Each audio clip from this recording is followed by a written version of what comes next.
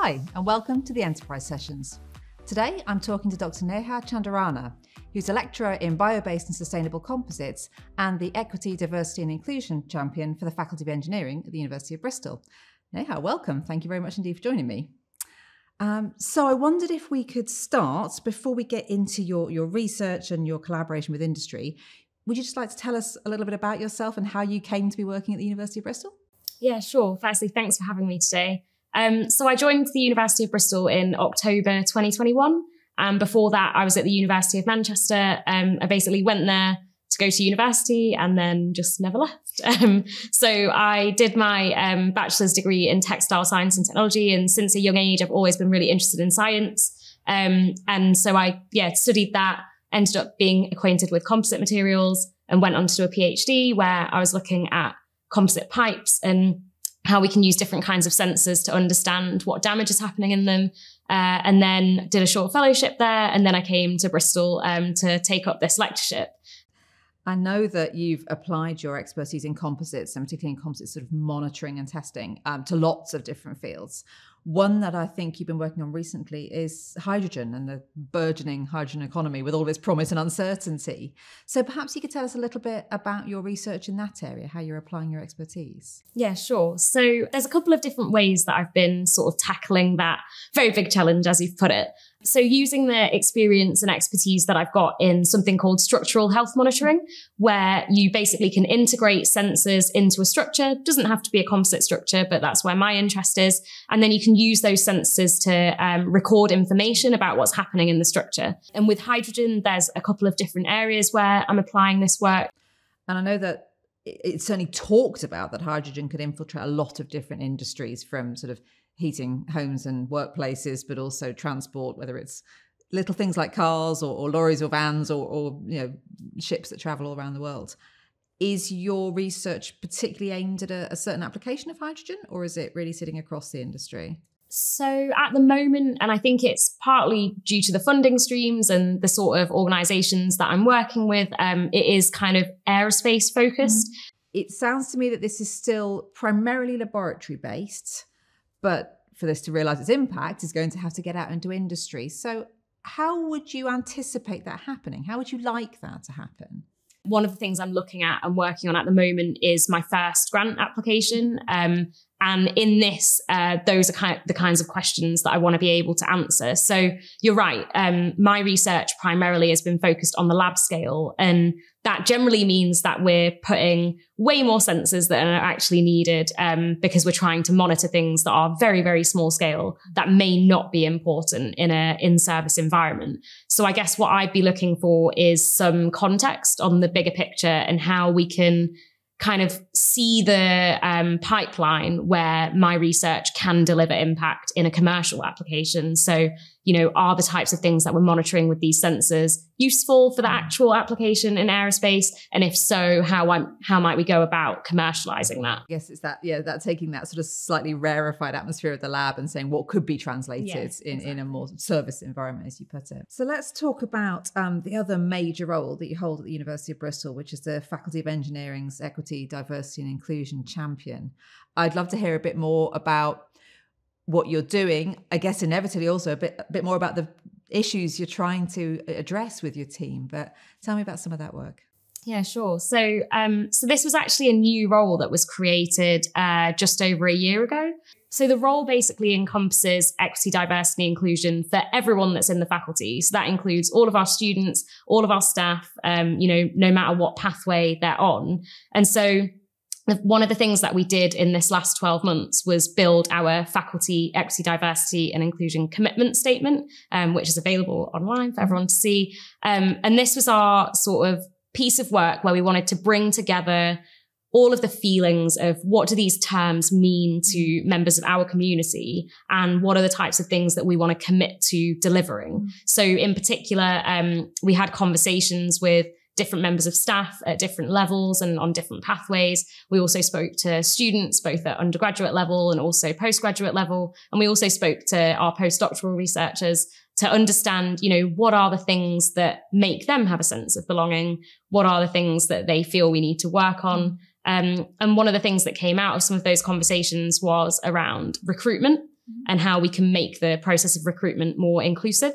So we also undertook a project where we worked with colleagues also in HR and in central teams to develop some guidance for recruitment that would ensure that no matter what type of member of staff we were recruiting, that every stage of that process could be more inclusive, or as we also included, less to be minimally exclusive. Yeah. So rather than, taking steps to include people who aren't otherwise included, we wanted to put at the core the ideology that instead we only take steps where we ensure that nobody is excluded or that you have minimal exclusion. I mean, that strikes me as something not only self-evidently very positive to do in the context of faculty of engineering, but that's really something that is very scalable and desirable in arguably every industry. It's fascinating to hear your work in the equity, diversity and inclusion space for staff, but I think you also do some really creative things for students and their sense of belonging. Perhaps you could tell us a bit about that. Yeah, sure. So I'm really pleased to say that recently we bid for and were awarded a grant from the Royal Academy of Engineering. They have a programme called the Diversity Impact Programme, which was set up to support students to develop a sense of belonging in their educational journeys. And so in this project, I'm working with academics from the Faculty of Social Sciences and Law and also the Faculty of Life Sciences to develop an approach that enables us to understand what are the educational experiences of our students in engineering and how do they link to the things that we typically measure like outcomes. In particular, we're interested in the experiences of intersectional students. So for anyone who doesn't know what that means, what we refer to when we say intersectional is when an individual belongs to or identifies with more than one social identity. So for example, I'm from a minoritized ethnic background and I'm also a woman. And so in the context in which I work, I would be intersectional. And so we're particularly interested in seeing how different social identities and their intersection impact on educational experiences and whether that then interplays with outcomes. I think that's so important that our people aren't just doing these things through goodwill, but are actually being recognised because it's this proper work. It's not just sort of a casual thing that you can do, is it, as a student contributor? So is that a fairly early stage, that project? Yeah, so the project started officially at the beginning of March and it will run for 18 months. So we're still quite early on, but just the last 2 weeks, we've just recruited and had start new interns that are working with us over the summer.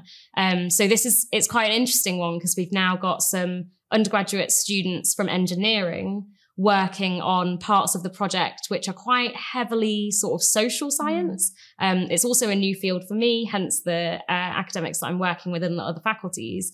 But it's been so impressive to hear about all of the things that they're learning already in only 2 weeks, all of the reading that they've been doing and the sort of ideas that they're coming up with. And so, yeah, I'm really excited to see what's going to come of this project. Something that's been really nice as well is that we've got some support from external organisations in the project as well, as part of our advisory board. So, you asked earlier about how we might link what we're doing in the EDI space to industry. And so one of the advisory board partners that we have is the Henry Royce Institute.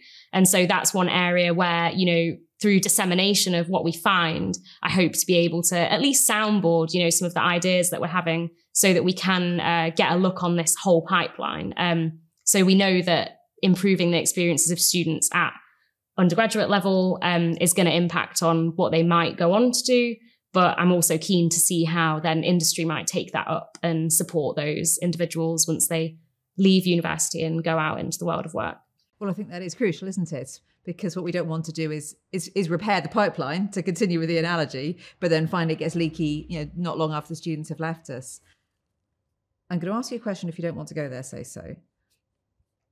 One of the things I sometimes grapple with in my own academic context is when you're trying to understand the experiences of students with different diversity characteristics, you mustn't group people into groups when they are very much individuals. But if you study everything at an individual level, you have n=1 for every set of characteristics. And how can you decouple that from how do you get something meaningful from that? And I've never quite myself found what I think is a satisfactory answer to how to get that balance between not lumping people into a group, which they wouldn't recognise, but also not only looking at individuals. I don't know if you've got any words of advice for me.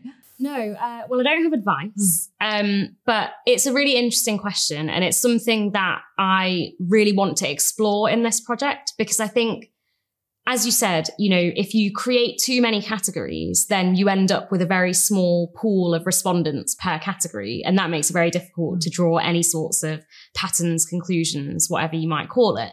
And so that means that whenever we look at data that's already been collected, it might be grouped in a way that's not particularly helpful for our cause. So intersectional data, for example, for students is very rarely available. And when it is, all of the ethnicities that are minoritized will be grouped together under one, which is fine for reporting, but it makes it very difficult for us to understand what we want to understand. So part of this will be generating the data in a disaggregated way so that we can understand what the patterns are. And unfortunately, it might be that when we report on that data and publish it, it will be grouped together in some way, because we wouldn't want any of the data to be identifiable. Sure.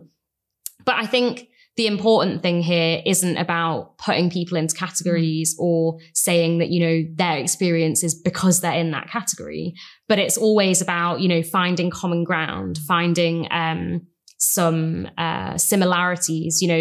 Just because you belong to one group doesn't mean that your experience is definitely going to be different from someone in another group. And especially in the university context, we're not going to create initiatives for every small intersection, but where we can see patterns and we can put things in place to support intersectional individuals, we know that a wider group will benefit. So, for example, if we put things in place to support students from a particular socioeconomic background who may also have one of the other diversity characteristics, the likelihood is that we'll benefit both groups. And so that's the type of ideology that we want to go with.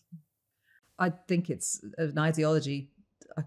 I can't see how you could fail to get behind it. But I also would really, really encourage you, as this develops and with your colleagues and your students, to, as things become clearer, also reach out to some of our existing industry partners, because I think there are many industry bodies that grapple with all the same challenges just talked about, but they don't necessarily have that academic context in which they can really study it.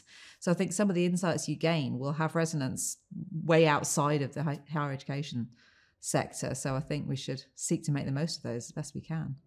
That's all for this enterprise session. But join us again soon to hear more about the way our amazing staff and students are translating their enterprising ideas into real-world impact. And do please click on the links if you'd like to contact the University of Bristol.